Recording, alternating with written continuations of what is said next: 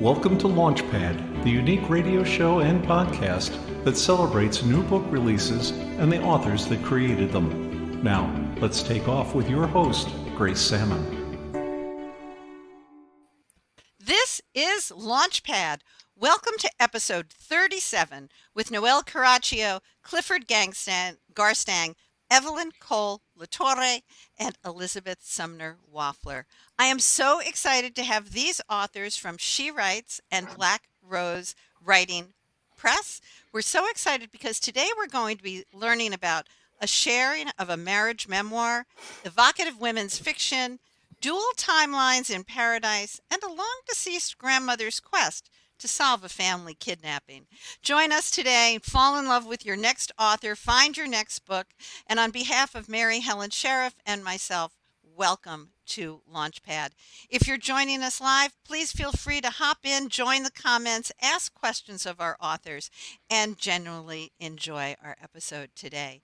We have today Noel Caraccio with her book, Secrets and Revenge, Clifford Garstang with The Last Bird of Paradise, Evelyn, Kohl, LaTorre with Love in Any Language, a memoir, and Elizabeth Sumner Wafler with A Cleft in the World. Welcome to each of you. Thank you. Thank you, Grace. Thank you. So excited to have you. Let's just drum right in with Noel. Tell us about Secrets and Revenge. Well, Secrets and Revenge is my fourth novel. It is a sequel to the first one, Secrets Change Everything. And those two are similar, but I have a second novel, which is called Shattered City, where a dirty bomb goes off in New York City. And what do the survivors do? Are they going to work together to survive or not? The third one is called Stand in the Box, which is the story of an 8-year-old and 12-year-old whose parents die in a car crash, and they name an uncle on each side of the family who are not related by blood or marriage as the co-guardians. And you can imagine what a mess that causes. So Secrets and Revenge, I bring back the same characters as the first novel. Fanny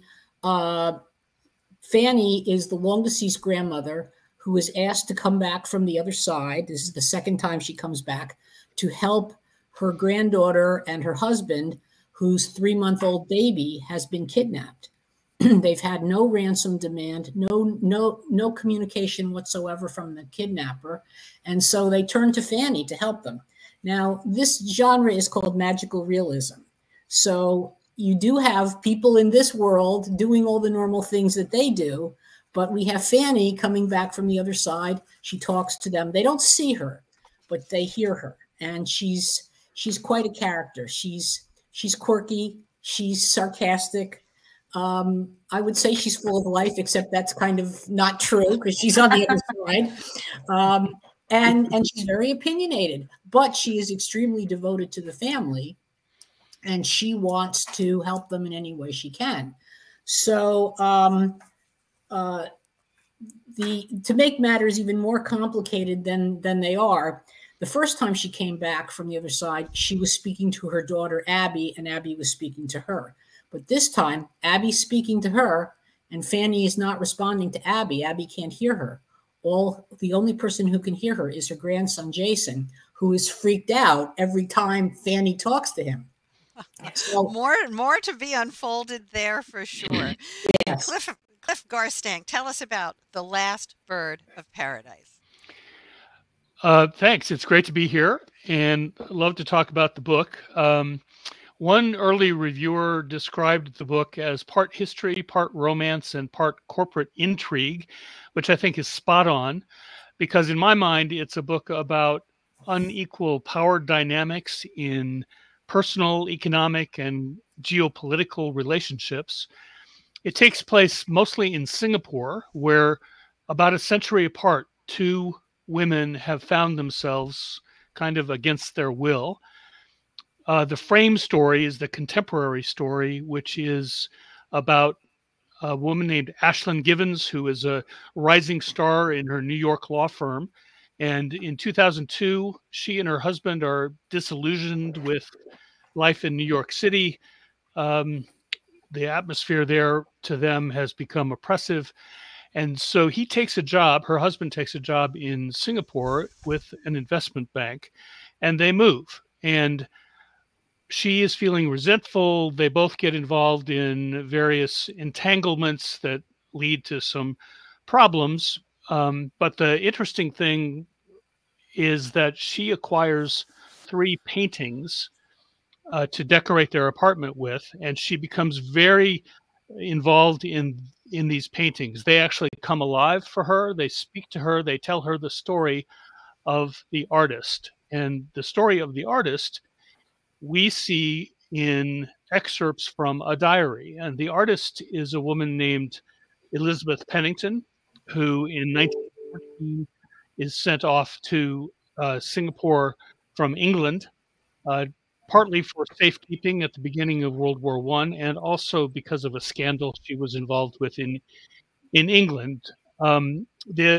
The thing that's important about her story is that she is impacted by what happens in Singapore as part of World War I, which is an event that very few people know about, but there is a rebellion in Singapore that causes all kinds of problems. And the 2 stories are tied through not only the paintings that Elizabeth did, but also through the 2 women's understanding of the impact of colonialism and exploitation by the Western powers on oppressed peoples. So that's the story. A lot of research. More to hear about that as well. And from Singapore to Peru, Evelyn Kohl LaTorre, tell us about Love in Any Language, a memoir of cross-cultural marriage. Yes, this is my second memoir, and I had finished writing my first memoir, which was about my time in the Peace Corps in Peru, and had chapters left over. So that's what started this book.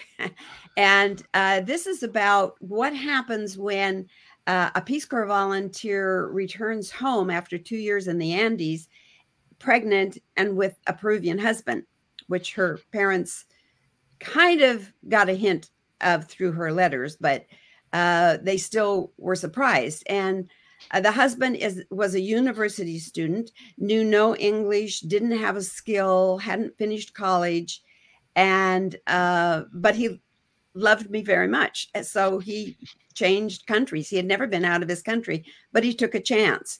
And so the second book is about what happens when an immigrant comes to this country and some of the obstacles they face, and the obstacles that the wife faces too, because you're trying to join 2 cultures.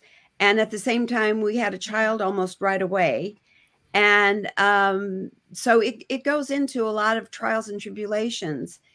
And it would be for anybody who wants to look at different cultures and marriage and what goes into it. A friend of mine said it shows how a shotgun wedding turns into a bulletproof marriage.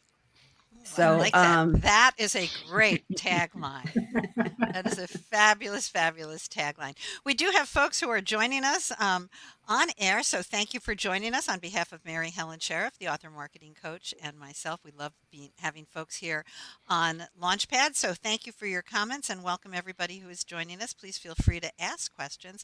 And last but not least, Elizabeth Sumner Wafler, not in Singapore, not in Dubai, not in Peru, but right here in the United States. And in Virginia, in my book. Virginia. Tell us about A Cleft in the World. So A Cleft in the World is the story of Georgie Bricker, a 45-year-old French professor at a small Virginia women's college, who has agoraphobia, the result of a childhood incident. She hasn't left the campus or its tiny town environs in over 20 years. She realizes the irony there because she's teaching her young women students to be game changers and gate crashers while she's a prisoner of her own mind. When she learns that the college may be forced to shutter due to financial straits, and there may be a little embezzling going on in there, the stakes are like Omaha size, STAKES. because she is like, where would I go? How could I leave here? Who would I be? So we're even, it's an identity thing too. But she does everything she can to start bolstering the French department. And meanwhile, they hire a financial consultant from Atlanta who's the son of an alumna. And when he arrives, Georgie discovers that it's her boyfriend from the 8th grade. They haven't seen each other since then. And she's like, okay, no matter how blue his eyes still are, how cute he looks with gray hair, how handsome he is, I cannot get involved with him and thwart my mission. But that doesn't work out quite so well. So by day, she's faculty liaison to his committee. They were thrown together there.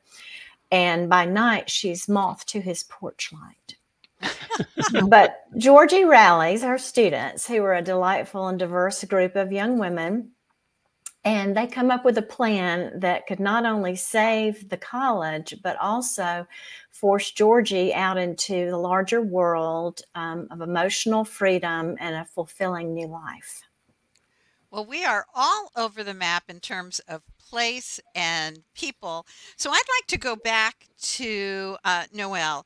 And you have written 4 different books. And this one takes place largely in Dubai, I think, or Dubai is a central character in it. Talk about location, please. It takes place here in New York State, in Westchester County, where I live. But Fanny finds herself in Dubai, which is a clue to the kidnapper, who happened to have known her son-in-law in a prior law firm.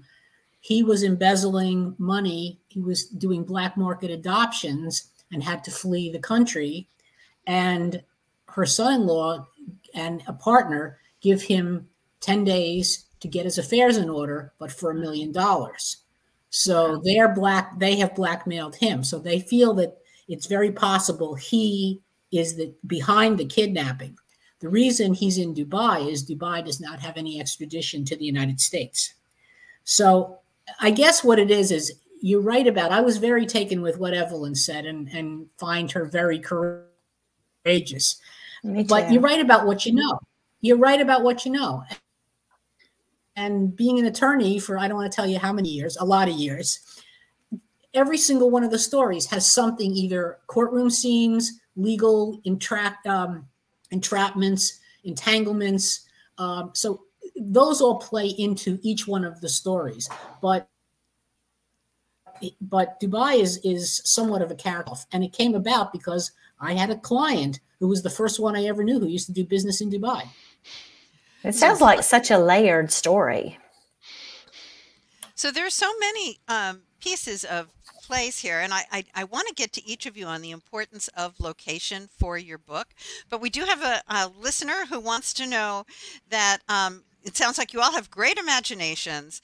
Unless you were writing a factual book, did your imagination ever get you into trouble when you were younger? Cliff, let's start with you on that question. Yeah, probably. I always wanted to be a writer, and one of the things I did after college to give myself some experience was join the Peace Corps, like Evelyn. And I think that was a function of my imagination carrying me away, literally 10,000 miles or however far away South Korea is. So yeah, that kind of got me into trouble with my father, who thought I was throwing away my education by joining this organization that he didn't quite understand. Okay. Elizabeth, did your imagination ever get you into trouble as a child? Oh, I'm sure everything got me into trouble when I was a child. But I did. It was my story, A Cleft in the World. This novel was, has everyone heard of Sweetbriar College in Virginia? Sure. Yeah. I think Cliff is from Virginia, right? Right. Yeah. I had a high school friend who went there. Oh, wow. Yes. Okay. So Sweetbriar almost went under. I guess it's been about 15 years ago now. Oh. And that was my inspiration for my story, for what I wanted to happen with Georgie. And I I went and visited Amherst on the campus for a day and sat and wrote there by the lake, and just, immersed myself in the location. I've spent many residencies at the Virginia Center for Creative Arts right across the highway from Sweetbriar College. And I was actually in residence the day that Sweetbriar announced that they were going to close. So, Nice. yeah, I've been following that very closely ever since.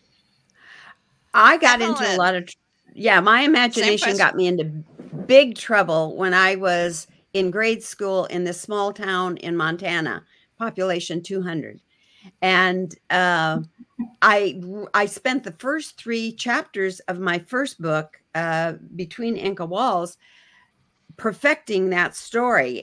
And what it was is I had a big imagination and saw something, or thought I saw something sexual that took place between a boy and a girl. And I went and told the mother because I wanted the girl to be safe.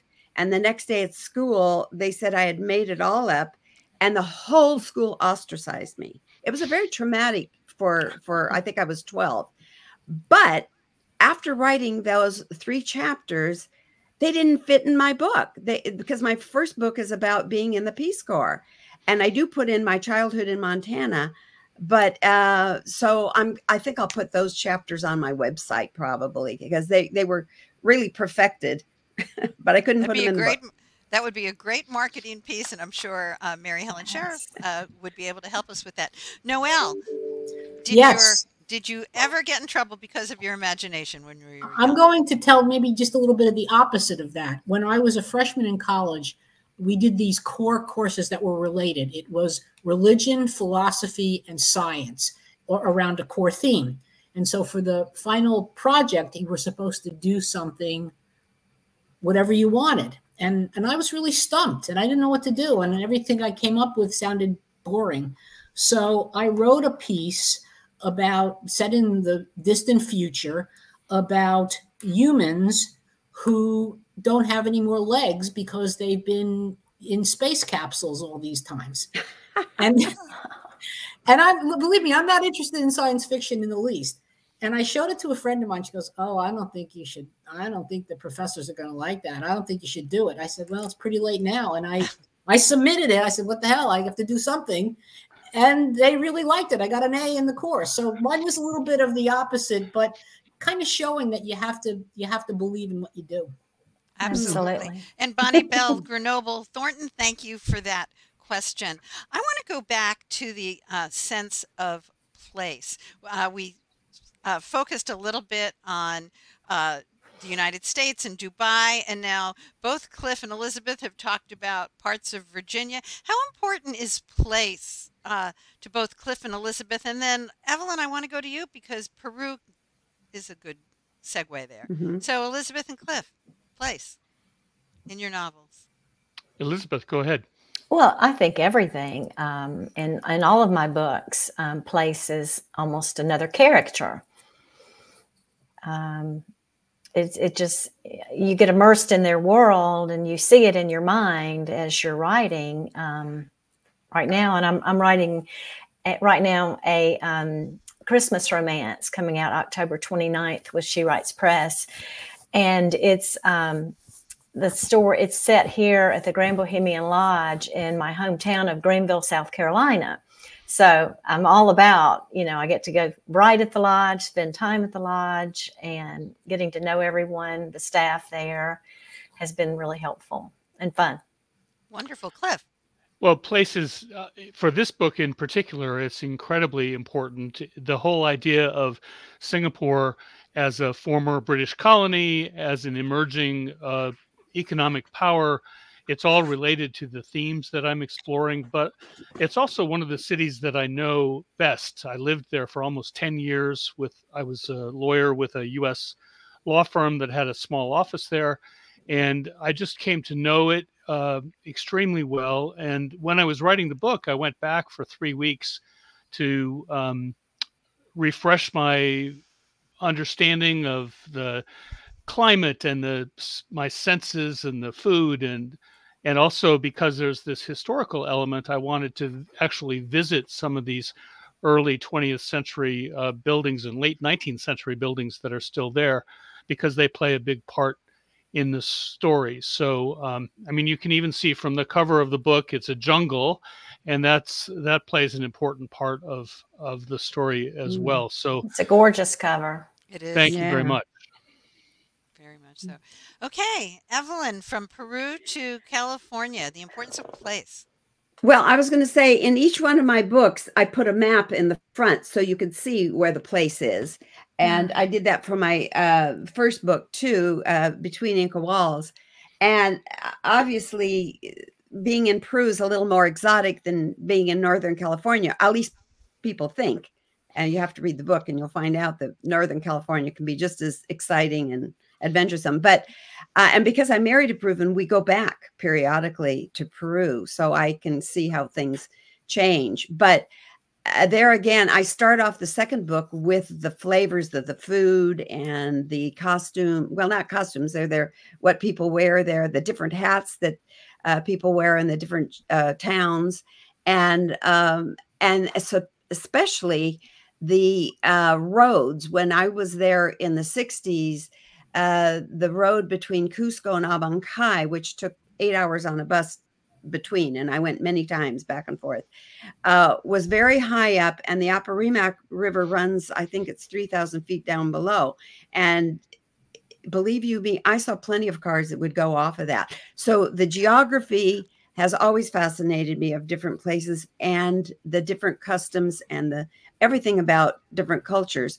But my second book goes into what was happening in the 60s and the riots and the tear gas and all that. So place, yeah, is very important and is a character in both my books. Oh, thank you each for those answers. Noel, one of the things I'm particularly fascinated with this episode is all of you have written multiple books.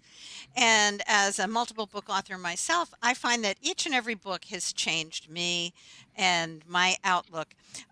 This is Secrets and Revenge is your fourth novel. Talk maybe a little bit more about that book, or how this one has changed you differently than the others. Well, I'm the only one. Let me just at least show you the cover. I haven't done that. So there it is. Very nice. There it is. I was an English major in college, and I was looking to get a PhD in English, and I had a Danforth fellowship. But as I looked around, I could see there were no jobs. There were not any jobs. And my parents had paid for college, but they weren't going to keep paying. They expected me to go out and work and get a job. So I decided to go to law school. But I can remember being in English classes, being in a drama class, where I said, geez, I think I could do that. I think I could write. I think I could write something. And it lay dormant for many years until about 10 years ago, when a friend of mine said something about she wanted to do something. She wanted to write a book about her dog. And I said, that kind of piqued me going forward. So what I found is the very first publisher I had talked about the two kinds of writers, the pantsers and the plotters. And, the plotters are the ones who have the whole outline written in advance, and the pantsers are the ones who write by the seat of their pants. And if you asked me which I would be based on how I practice law, I would say I would be a plotter. But I have written 4 novels now as a pantser, okay? And what I see is the character tells me what's going to happen. And I'm surprised at that myself. It is fascinating when that happens. Cliff, you are on 2 novels, I believe. Actually, this is my 3rd novel, and I also published 3 collections of short stories. And they're all very different. Each one has taken a different process. What's unique about this one is that the 2 main characters from the contemporary story and the historical narrative are women. And so writing from the point of view of women allowed me to really think very differently. With previous books, like my last novel was called Oliver's Travels, and there was a lot of me in that character. And with these characters, I'm not there. I really needed to use my imagination to get inside the heads of these two women, and that was extremely fun and challenging, and it's probably why it took me 7 years to write the book. Jan, wow. I can understand that for sure. Evelyn, how have your two books changed you? Well, of course, writing memoir is the biggest reward, is that you get to look at yourself, if you can look at yourself honestly. And the first book, I really had a lot of compassion for what happened to me and a lot of appreciation. I had been raised in a very religious household. And so, of course, coming home pregnant, which I couldn't tell my parents about until the baby was born. And the day the baby was born, my mother said, "Oh, was he premature?" And I said, "No, Mom." And so you can imagine. Surprise. Yeah. And then just having a caring husband, they got so that my husband was very much loved by my family. So, but it took time, and to look at what had happened and my part in it. Again, a memoir, if you're honest, you have to look at your part. And I appreciated the passion that I had and how I went against some teachings that had been given. And I often say it's the best mistake I ever made, because we've been married for 58 years now. Oh. And the second one, I even had greater appreciation for what my husband, how he had excelled. He started off being a busboy, knew no English, and ended up with a master's in physics and was a computer programmer. So you appreciate what people have done and gone through. What great stories. Elizabeth, again, not last but not least, it's a nature of the alphabet. Tell us, you've written 4 different books. How have they changed you? Well, I just thought of something. Sure. So I don't have art copies yet, but here is the what my cover is going to look like. Oh, nice. Oh, cool. Christmas at Reedy Falls, a romance. And what I wanted to say about culture there is that when I discovered that when the lodge opened, the Grand Bohemian Lodge here in Greenville opened, it's decorated with the art of indigenous peoples. And I knew nothing about Native American culture. And so I've had to do a lot of study too. And it's a photojournalist and an up and coming photographer. No, excuse me, photojournalist and a journalist who come together to cover the lodge at Christmas time. And she has just learned, the female lead has just learned that her grandfather was a Native American, and she had no idea. And she's from south of Broad Charleston, and all that implies her mom is a big snob, and she wants to be nothing like her mom. Whereas Rob, the male character, is from South Boston. So these two cultures are coming together, and then all their romance is happening in a place filled with Native American Well, we have lots art of and culture. Cross-cultural pieces here from around the world to cross-cultural relationships. I could not be more grateful to have each of you on Launchpad, to have everybody who has joined us. Our guests say congratulations on 58 years of marriage, and culture and place are so important. I want to thank each of our guests. Hold up your books. We've got Noel Caraccio. I had it right the whole rest of the episode. Secrets and Revenge, one of her 4 novels. Check out the other 3. Cliff Garstang with short stories, and this book and another novel, and this one, The Last Bird of Paradise.